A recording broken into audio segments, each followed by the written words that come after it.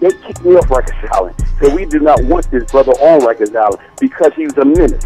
Right, because to me, back then, I'm on Rikers Island. I don't got no bail. I'm facing 2 murders, kidnapping, weapon charges. Guess what happened? Now I'm a menace because Brian had associated himself with probably the most ruthless and notorious cocaine crack enterprise in the city, that being Howard Pappy Mason and Lorenzo Fat Cat Nichols. NYPD rookie police officer was murdered, executioner style. And as I'm listening to that, I'm like, whoa. You actually dealt with Brian Glaze Gibbs, huh? I dealt with him years ago, back in the 80s, early 90s. I was with where he was arrested by my partner back in those days for several murders himself. That badge, that was given to me by a police officer in New York called Matt Byrne, whose son was gunned down by these drug dealers up there in New York City. Glaze was probably within the top 10 people in the city, but I'm going to say that he was probably one of the top 2 or 3 in Brooklyn. You know, drug dealers, and controlled the drug organization. And you know what I did? When I got the phone, I told my man, the next time we see him, he's out of here. Yeah. Less than 12 hours, that nigga was dead. This is the second person you murdered? No. Because like right now, if you go on by the timeline, by that time it's a few more before him. You know, I heard so many good things about you. And what I really like is, I know you're a tough guy. And I've known that for quite a while, and you changed your life, and you're coming around, and you're right. We're from New York. We're New Yorkers. No matter what color you are, no matter what religion you are, no matter what you are, you know, we're New Yorkers. Well, he was a drug kingpin himself. He was a drug lord himself back in those days, and he operated out of Brooklyn and East New York, and you know, he committed a lot of violent acts himself. So if anybody knows the streets, I mean, he knows the streets. Tutting them. Yeah, you gotta worry about them guys. But we only have to worry about those guys in Vanderveer and stuff. You know, we all knew Glaze and Tut and all those guys. Yeah. I know Glaze, Supreme Team. What up, Glaze? You know what I'm saying?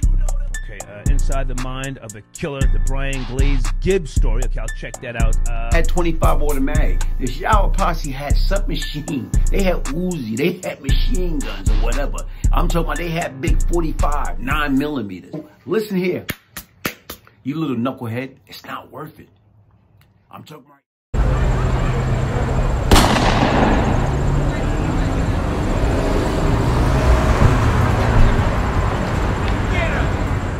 Yo, Glaze! I just got to my favorite part of your book. This is Out of Prison as a New Person. So, page 308, May of 1998. That's actually when I had the pleasure of meeting you, and we worked together on that 10:30 to 3 a.m. shift, which was crazy. My respect level just went up like 10 more notches for you. So I knew about your past. I knew about everything that had gone on. But what I didn't know is you were going from $40,000 a day to, I think we were making $12 an hour there, that night shift. Something crazy. So for you to be able to have that work ethic of going from slinging easy rocks to slinging heavy packages and working that night shift and just being the positive person you were that whole time and offering encouragement to everybody that worked that shift.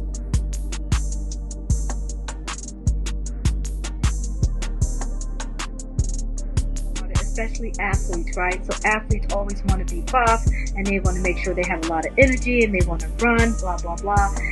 Panoxol was good for them, and that's how it all started. You know, it started with the men that had erectile dysfunction. It started with the guys who wanted to run and buff up. So the whole industry was surrounded with that, but they called it something else. There's a lot of names for it.